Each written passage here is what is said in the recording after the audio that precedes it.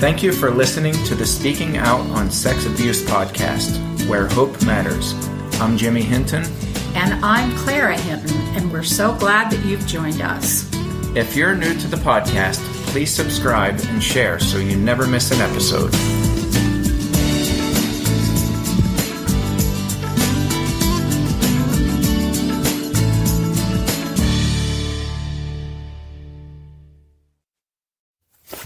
Well, welcome back to this episode of our podcast.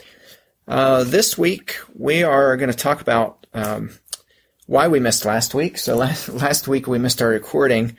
I was actually doing a training with two neuroscientists from New York City, Dr. Stephen Macknik and Dr. Susana Martinez-Conde. And I'll give a little bit of the background, but I had found their research because I started exploring this avenue of abusers who blatantly abuse children in front of adults, and us adults miss it. We don't see it. And I started discovering this through letters from my dad. It was the first time I was really introduced to that concept, or just the reality that it goes on. Right. And Mom, I know I talked to you about it some. Probably not in a whole lot of detail, but... No, you had a growing interest in it, though, due to the letters you kept receiving from your dad that referenced abusing children right in the same room in front of parents. Right. So my interest really started increasing. And by interest, I don't mean it's like this, I'm excited to learn about it kind of thing. It was just my interest is almost a need to really research this concept, and I think part of that's driven by being the direct descendant of a pedophile, and knowing that all of us missed it, and knowing after reading his letters, knowing that a lot of the abuse that he did to these minor children was literally right in front of us, and that really haunts me still to this day. And so I started exploring this a little bit, and the more I consult with churches and the more I talk with survivors of abuse, I started realizing just how common this is. And so experts in the field of pedophilia, they allude to it, but I've never heard anybody really talk about anything beyond, abusers do this because they're all about control, or they're all about manipulation. That really unsettled me because it tells me nothing about how they actually get away with it. What are the mechanisms built into you and I that cause us to fail to see these things? Because the assumption is, and I think it's just a basic human assumption, if I'm in the room with my kids and if I keep them right beside me, there's no way that somebody could abuse them. That's not true. And I think, right, Jimmy, and I think as parents, we truly believed prior to opening up this new door, I'll say, that if my child is right here by me, I am protecting my child. If my child's with me at all times, I'm protecting my child. What we're learning is that is not true. Not in all cases. Not in the least bit. Not at all. And it's incredibly common. People, at least in the professional community, understand that this is common. They know. I mean, people who are psychologists and therapists, people who work with survivors, they hear this constantly. Survivors talk about it. Experts know that abusers abuse children within close proximity of other adults. I don't think anybody's really explored how that happens and what techniques are they using. I think talking about it in terms of control and manipulation is just a fraction of that equation.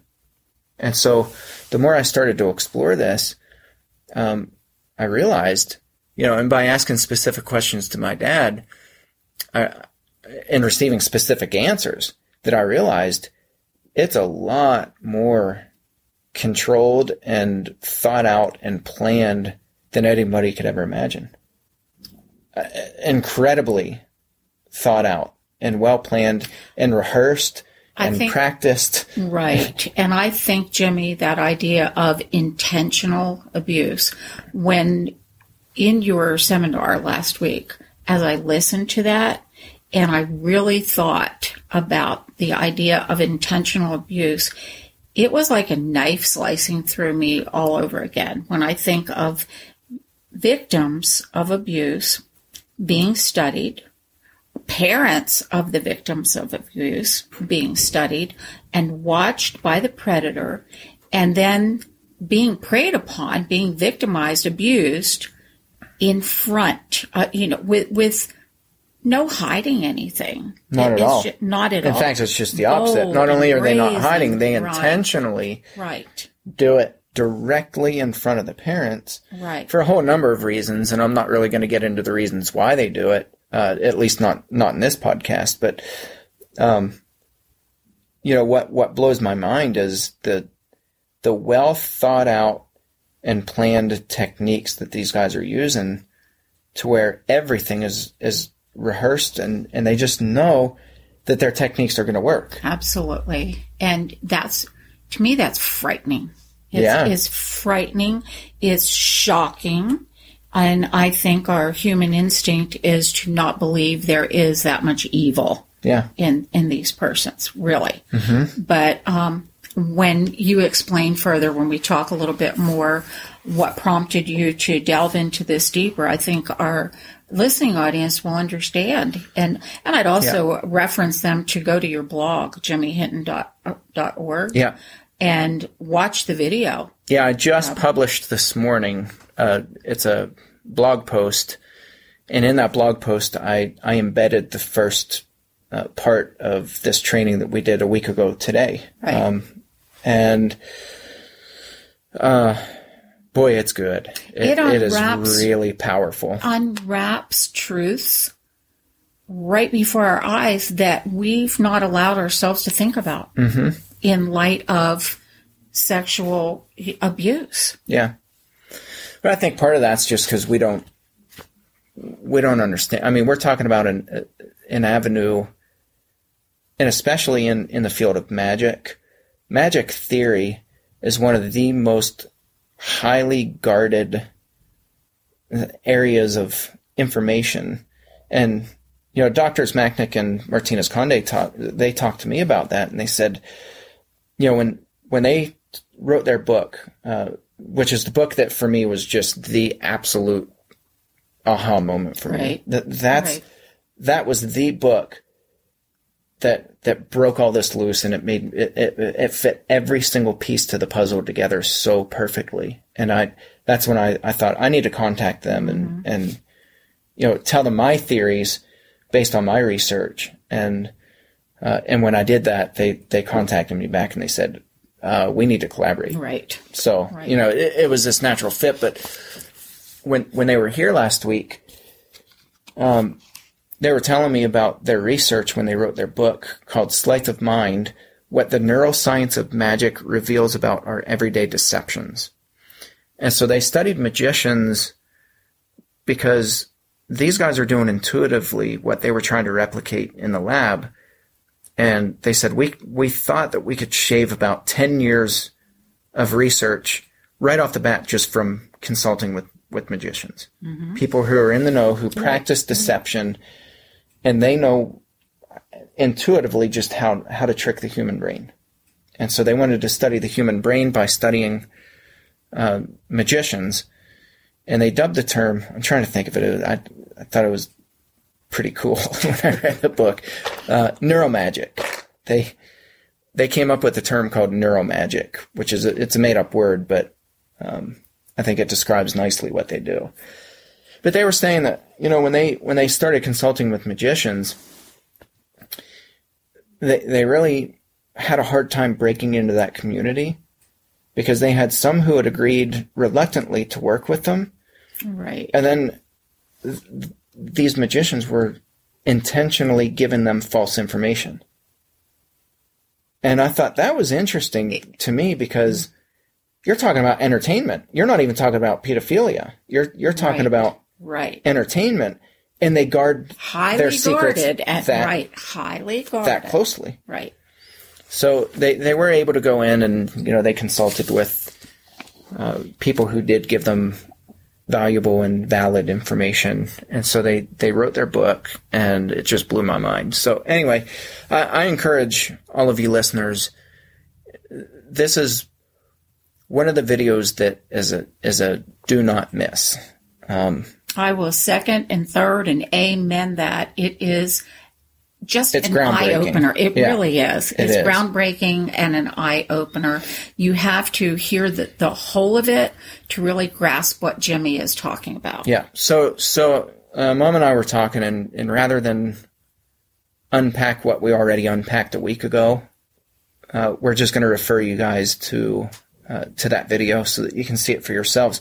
What we want to do today is just talk about our perspective, kind of as spectators being at that training. And really, this is more for you, Mom, because I had spent significant time with Drs. Macknik and Martinez-Conde. You and I haven't even spoken since that event last week. Right. So I'm curious to hear your thoughts and some of the main takeaways that you got from that training session. Well, Jimmy, as I sat there, I was hearing these things for the first time, put into light, like they were, and I sat there amazed. I was, as I kept hearing the word intentional and, sleight of hand and this whole how magicians do, in connection with the idea of pedophiles using techniques like that. It's like this light began flashing in front of me, all these different thoughts, that pictures I had of like things your dad had said to me, starting way back before we even dated, when we met in college, when your dad and I were talking, and he was explaining a bit of, what he liked and what he had done. He said that he loved studying people. He would sit for hours and just watch people, watch their eye movements, their hand movements, their body gestures. And he said, I am intrigued with that. Well, at that time, I'm 18 years old, 19 years old. It didn't mean a whole lot to me. I thought, big deal. Yeah. He likes to, he's a people watcher. Yeah. It's deeper than that, because then we got married, flip forward, and your dad, aside from being a preacher, also sold insurance. At that time, he sold to retirees, mostly older retired people, school teachers. He bought thousands of dollars worth of books, tapes, and later on CDs, all about studying the things that he mentioned before, hand gestures, movements, technique, and he said he would use that in his sales. Well, guess what? He was a top salesman in the state of Pennsylvania. I remember seeing the plaque. Yeah. He had a plaque in his office I think at least for 1 year he was the top salesman in the entire state of Pennsylvania. He was. And he was masterful at it. Well, then it got to where he would carry this stuff in the trunk of his car. Do you recall that? His whole trunk of his car had books and CDs and tapes. Well, I just thought he was consumed with this craziness. To me, it was craziness.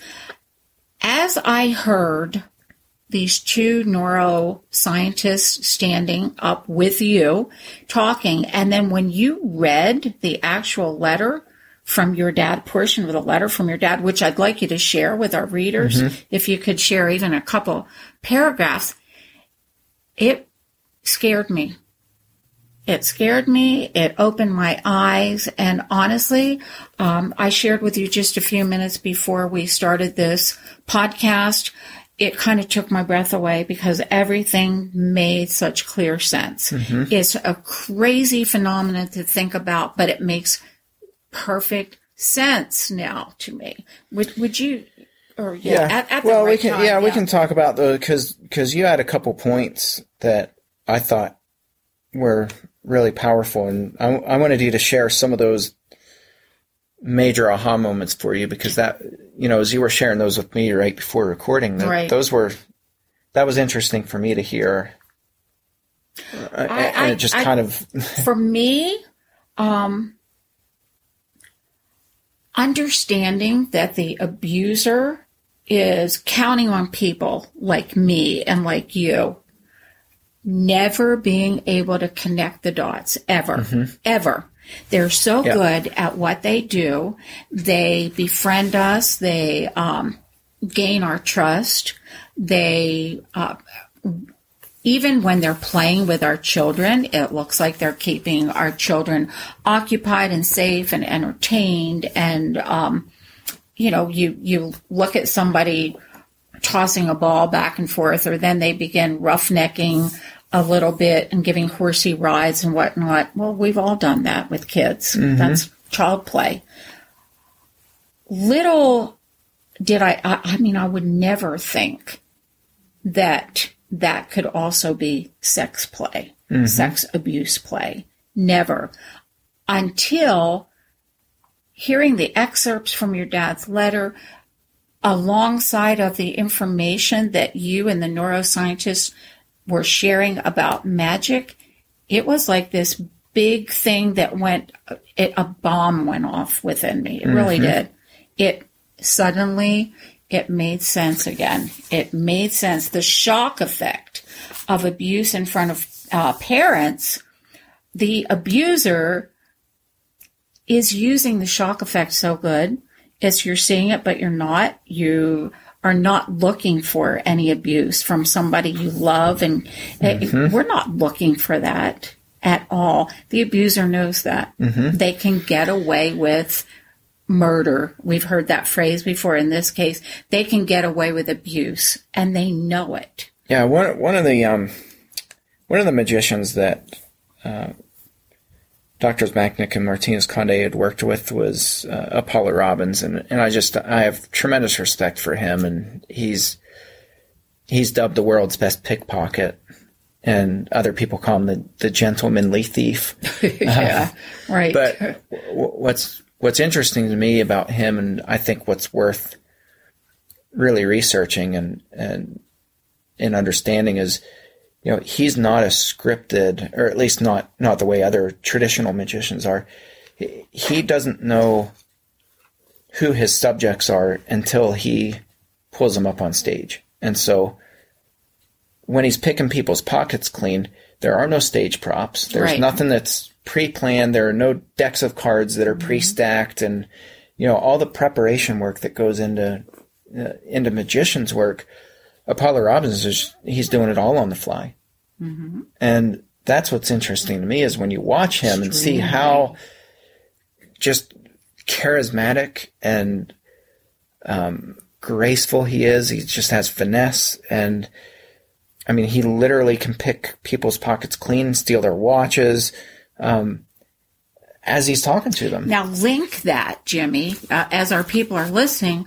They may not be seeing the link between that and between the actions of predators. Yeah. So I'll read a couple excerpts from this letter. I read the letter in full in this training video, so I'll keep pointing people to that. But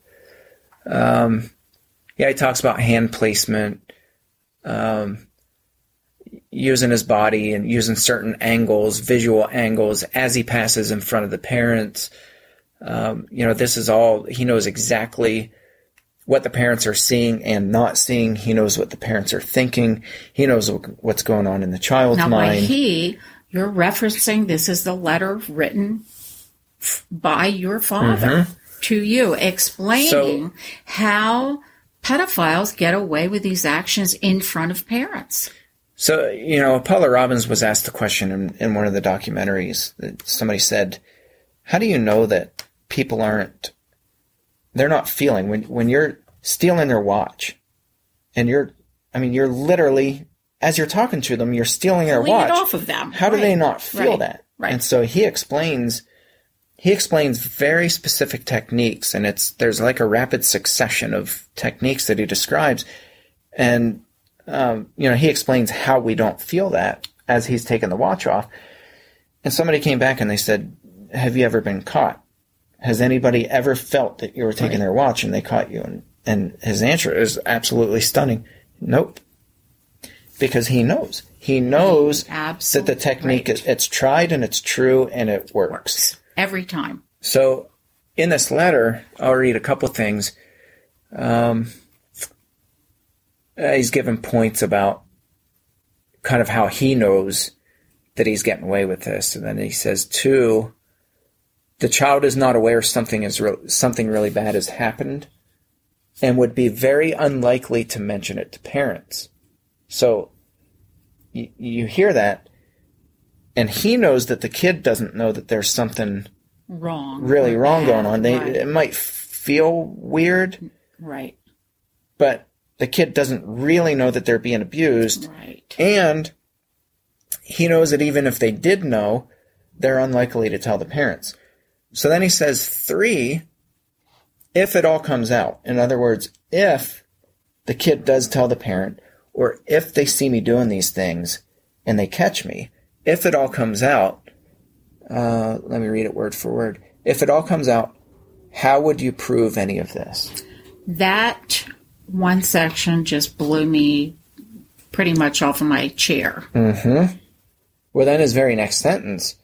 So nothing happens except the pedophile is now emboldened. Now, this is assuming he gets caught. Assuming he gets caught. If it all comes out, how would you prove any of this?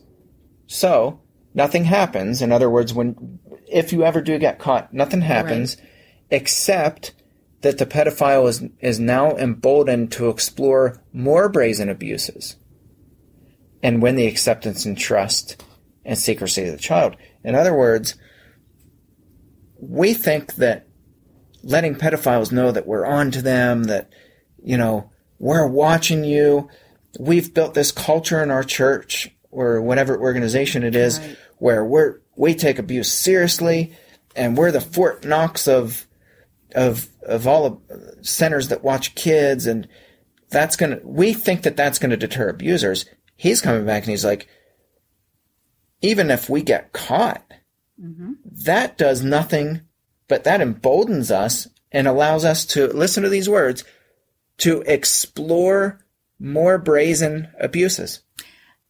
That it energizes sickens them. me. It energizes them to get caught. Me to hear that. It truly does. That's why I think the analog to magic is so perfect. And when I read Stephen and Susana's book, it was just this explosion in my brain, this atomic bomb, where I just said, this all makes sense. It makes sense. The techniques you're It's talking not about control and manipulation. No, it's about technique. It's and getting away with it. It's the thrill of getting away with it. Just like these magicians are doing up on stage, they can make elephants appear, for goodness sake, right before our very eyes. And the best of the best, birds out of nowhere, birds disappear. Well, the pedophile, as he masters his technique, gets bolder and bolder with his abuse. And better and better. Not just bolder and bolder, but better and better. Oh, very much so. So what drives me insane is, I'll talk about this at the end of the truth bomb, but the churches that know that people have spent time in prison who are pedophiles. And then all of a sudden, Jesus just tugs on their strings and they need to forgive them and give them a second chance and bring them in and they'll say, I'll come back, and I rip churches pretty hard for that. So just for any of you listeners, anybody who thinks you're not going to get a hard rap from me, you will. There's no excuse for it. Right, Jimmy, but on the flip side, and I'll just interject this quickly, and then you continue your thought. As people who worship God and who have studied His Word, we've been taught from little up, if you don't forgive, you yourself will not be forgiven by God. And that verse keeps being thrown in our faces. And it's a scriptural, it's a verse, but it's used out of context big time. In this context. And, but that creates a horrible guilt on those of us when if somebody says, you mean you haven't forgiven and accepted him? He now knows Jesus. Or she now, but back to what you were saying, churches will welcome with open arms and say, we have policy in place and you take it from there. Well, and I come back and I say, once somebody has sexually abused a prepubescent child, they have forever lost the right to be around children ever again, period. And I will, the more I study, the more I learn, the stronger that stance is. And that's unshakable, that's unmovable, and that only becomes more and more concrete the more I learn and the more I research, because these guys are coming into churches after having been caught, and they're becoming more and more brazen, and so now more of the abuse is happening directly in front of you when you have what they call accountability partners to keep an eye on the pedophiles. And that's the biggest thing that people tell me is, well, we have this contractual agreement where they can't go to the bathroom alone. That is the predator, the sex offender. They can't go to the bathroom on their own. They're not allowed in the children's wing. And we have an accountability partner, an assigned adult to monitor them. And I come back and I say, not to be rude and blunt, but let me get to the point. So what? Right.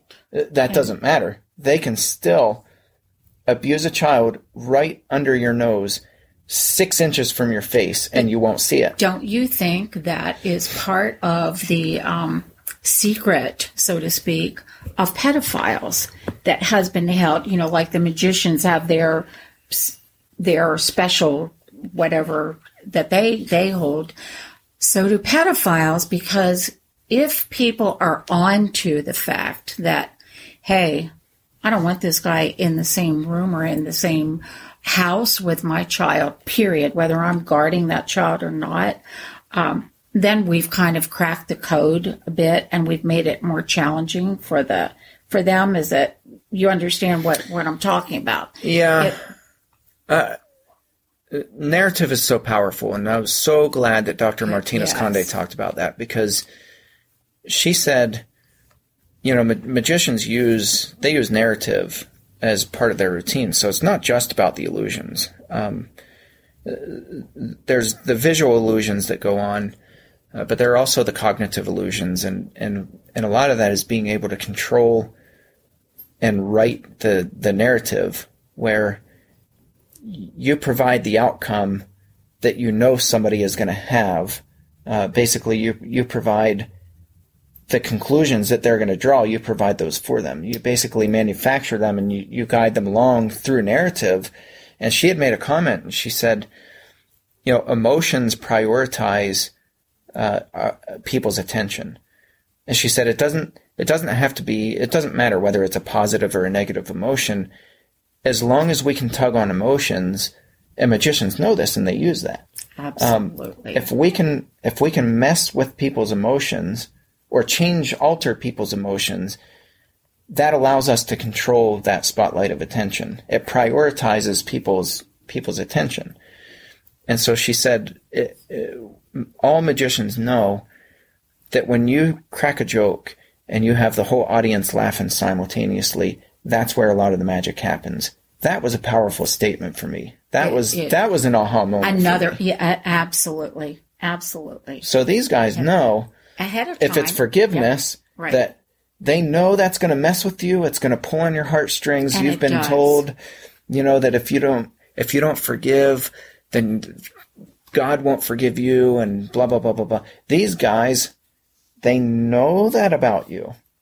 And they write the narrative. They come in and they say, "Thank you but for doesn't the Bible that. Doesn't the Bible say that you're supposed to forgive?" Right.